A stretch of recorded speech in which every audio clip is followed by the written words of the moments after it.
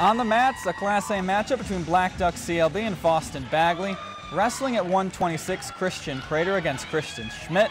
Prater with a takedown. He wins the Battle of the Christians by decision 4-3. For Fosston-Bagley, Carter Sorensen at 145, able to control the match, gets the pin for the win. It was a tight one. Bonus points would play a big part in deciding this one. Landon Gross secures the pin here for Blackduck Lake-Bena, and they get the win by just 3 points. If you enjoyed this segment of Lakeland News, please consider making a tax-deductible contribution to Lakeland PBS.